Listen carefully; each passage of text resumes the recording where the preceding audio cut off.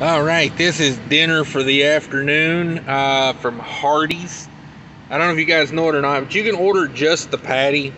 Hardee's third pound patties are $2.75 each. Just tell them you want them in a bowl when you order them. And the good news is you can have them put a piece of that cheese on there, whatever you want to call that, imitational cheese. They never can figure out how to ring up just cheese. It's under the breakfast menu, but you know, hey, it's not my job to tell them where it is. So typically they don't charge you for the cheese, they just charge you for the two patties. $2.75 a patty for those over at Hardee's. So $5.50 for this. Yeah, it's a little expensive for 2/3 pound patties. You know, that's 2/3 of a pound of beef for like $5.50. Really not bad cooked and, you know, served and everything, but that's how I get it. Just in case you guys didn't know, you know, if you're trying to stay low carb, you can just order the patties. And most of the time for breakfast, like if I go to McDonald's, I'll just order, you know, the round egg, which is an actual egg, not that fluffy imitational egg-like product. Just get a couple round eggs, a couple sausage patties, or a couple pieces of bacon or whatever, but don't know if you guys knew that or not, but yeah, you can order, you don't have to order the sandwich without the bun if you just want the patty. You know, it's cheaper to just get the patty if that's all you're going to eat out of it.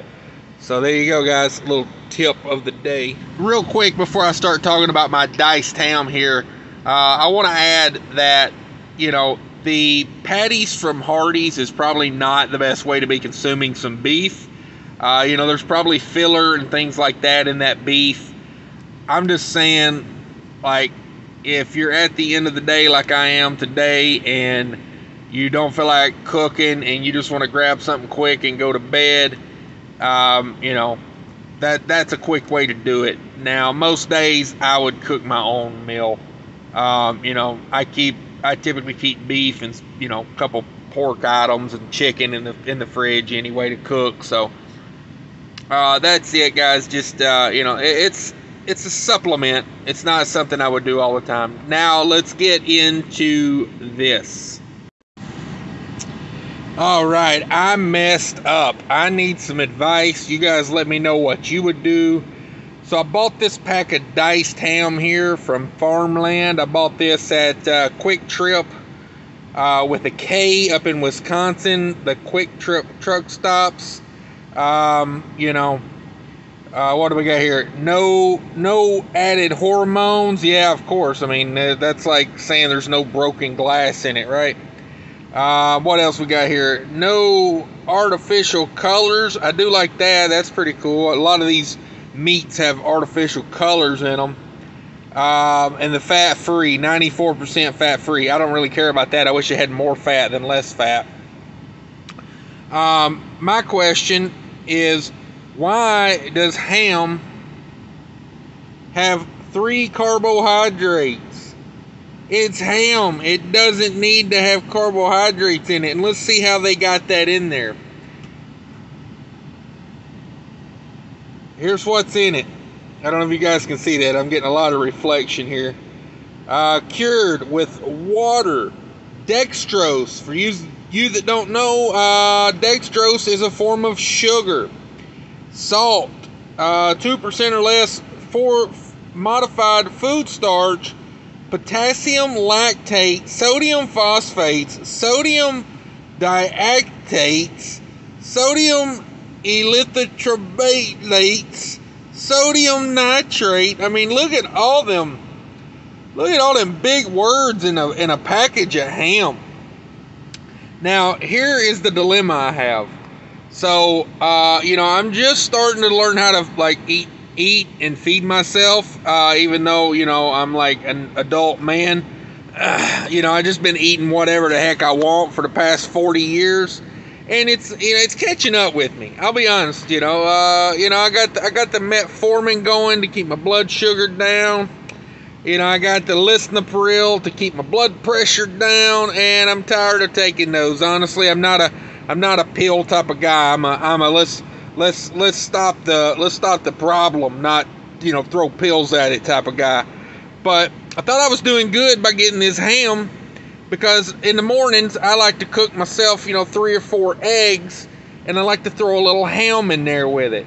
So I said, oh, this will be super easy. Resealable bag. There's 8 servings in this. I'm like, oh yeah, that's about right. You figure 1, 2, 3.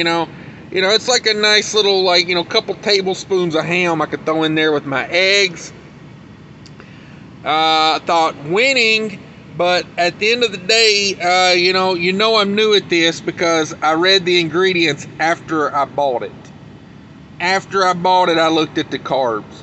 And it's kind of a sad state of affairs when a guy buys meat and he has to worry about it having sugar in it. Not to mention the 15 different kinds of sodium. Let's look at the sodium level on this real quick. 600. And dang, that reflection off that little weird packaging.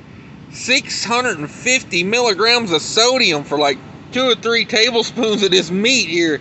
It's some pretty salty stuff, but ham is typically salty.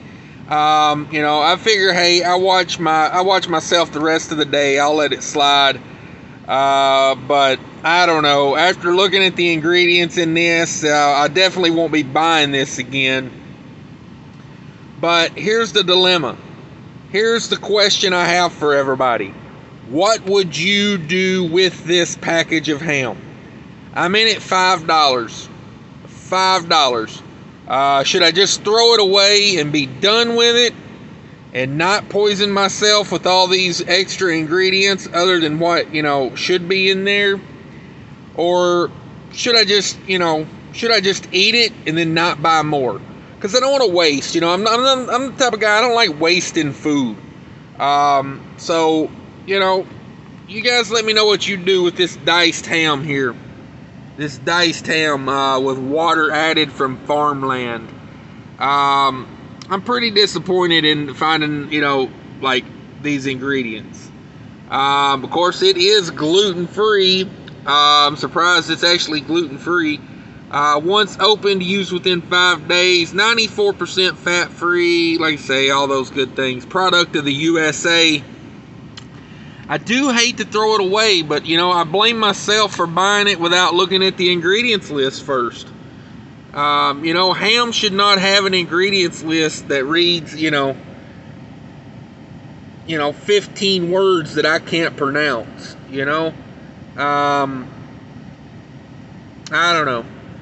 don't know. You guys let me know what you would do with it. I do appreciate everybody's opinion. If you haven't subscribed, think about subscribing to this channel. Just trying to build a community of good ideas over here and help guys, and gals stay healthy. So, yeah, do me a favor, leave me a comment. Let me know what you would do with it. Would you toss it or would you eat it and then just not buy it again? Thanks, everybody. Take care. Stay healthy.